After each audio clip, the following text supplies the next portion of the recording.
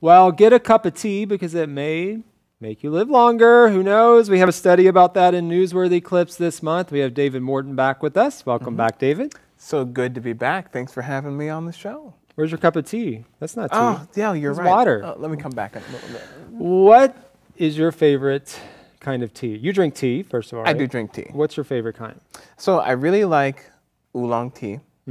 But if it's a special occasion, right, then I really enjoy drinking the pu'er tea. Ooh. It's super good. And the thing about like this special kind of tea is that the more times you brew the tea, it actually has sometimes a different flavor each time.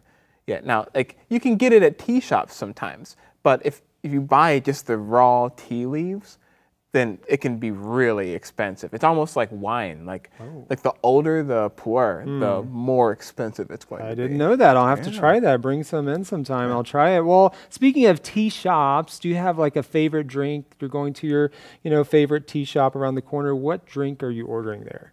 A lot of times I will get anything that has passion fruit. Yes. Yeah. I like especially in the summertime, when I go to the tea shops, I like something that's kind of light, refreshing. So maybe like a green tea with some passion fruit thing. Oh, well, it's summertime, so let's go to the tea shop after the program, all right?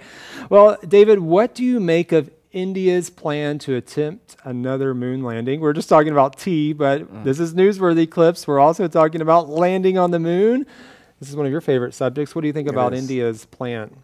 I think it's great. I mean, I think that one of the big ways for countries to move forward in kind of their global standing these days is to have a good space program. And I really respect India for not giving up. They had that first attempt at a moon landing, and then their lander kind of crashed, broke up before it was able to land, and they couldn't really accomplish their goal. But they got right back in there. They're going to try again. And each time you try something like that, it just gives you an opportunity to improve the technology you were using, right? Yeah. So I think it's great. Well, since we're talking about science and the moon and outer space, I just have a question just for fun. Are you ready for this, David Morton? Ready. What's your favorite sci-fi movie? Oh, yes. No, I love this question. And I immediately know my answer. It is The Empire Strikes Back. Ooh. Yes, episode 5 of the Star Wars saga. It is all about the Rebel Alliance and how they're being chased by the Empire, and then Luke Skywalker finds out that Darth Vader is his father, and all of this amazing stuff happens. And in the end, it leaves you with such a sense of hope, that like, man, those rebels, they really got beat up, but I know they're going to come back in the next movie, right? It gives you a lot of hope. Well, if you're a Star Wars fan, you can relate. I'm not, so I can't. But thank you for sharing that story with us and letting us know what your favorite sci-fi movie is.